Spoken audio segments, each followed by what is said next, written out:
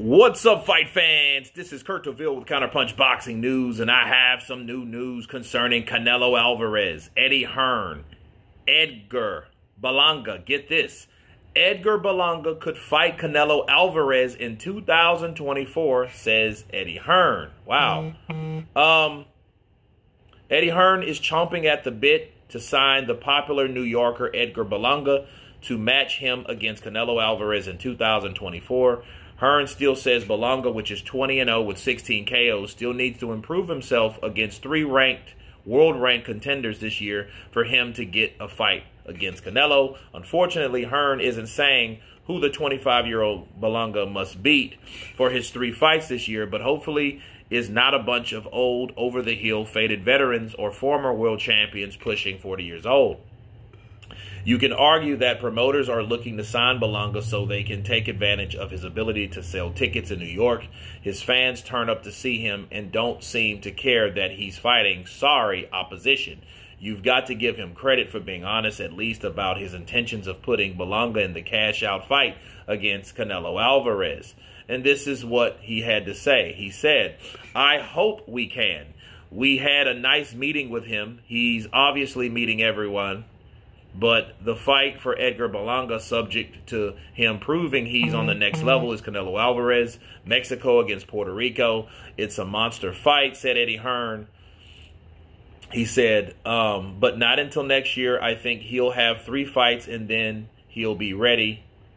So we'll see what he decides to do. He says you can't make that fight now and say that it's a competitive fight. I think it will be competitive, but we will have to see Edgar Berlanga in world-ranked fights, and let me counterpunch. I absolutely agree.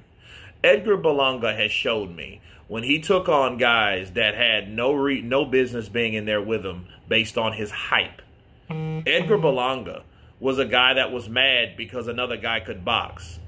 Well, you're going to be disappointed and going to have long nights, or you're going to get stopped or knocked out if you think that these guys are just going to let you stand in front of them and you throw these heavy-ass hands, these hooks, these right crosses, these uppercuts at these cats and knock them spark out. It's not going to work like that. People aren't going to go for that type of mess, man. They're not. They're not going to fall for it. They're not going to allow that. Why? Because it's called experience. They're not one-dimensional. You're going to have to be able and learn how to cut off the ring. You're going to have to be able to take it as well as dish it out. Okay? So a fight like that, like Munguia, is not out of the question.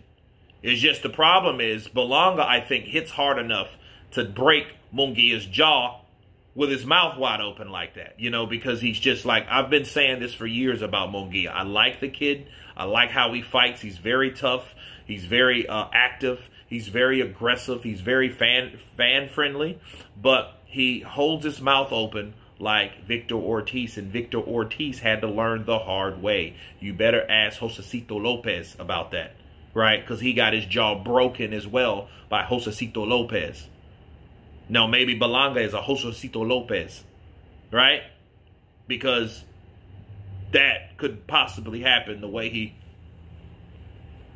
keeps his mouth open all the time. You keep your chin tucked and your mouth closed, right? Breathe through your nose. Bars. That's how you do it. All right? But, yes, he does have to fight other opposition. He does need to show himself worthy of a Canelo fight. You just don't throw him in there with Canelo, because what happens is he gets a Canelo fight and all these other guys that were sitting in line doing not a damn thing are going to criticize Canelo for fighting someone that hasn't done a damn thing either. Like who? Like Jamal Charlo and like a lot of these guys that just sit back and can't get fights and ain't fought in months, okay? But anyway, you guys tell me what you think of Edgar Berlanga being a future opponent for Canelo Alvarez. Of course, please subscribe. And you guys been Counterpunch. Peace!